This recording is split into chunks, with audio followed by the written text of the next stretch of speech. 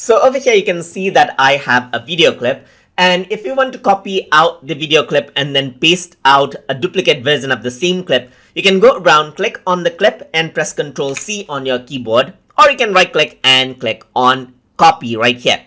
Once you do that, you can go around and press Ctrl V to actually paste the video clip out right here, or you can go to the edit menu and choose paste from here as well. So once you copy it out, you can paste it as many times as you want.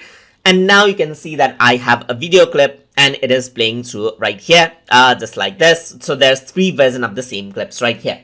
What you can also do is cut out the video clips. Let's say, for example, I can go around, right click, and I can cut the video, or I can press Ctrl X on my video. So it seems as if the video clip is deleted, but actually it is not. It cuts out, it removes out the video clip from the timeline, but it's saved onto your memory. So if I were to paste this out, then what happens is that here's the clip.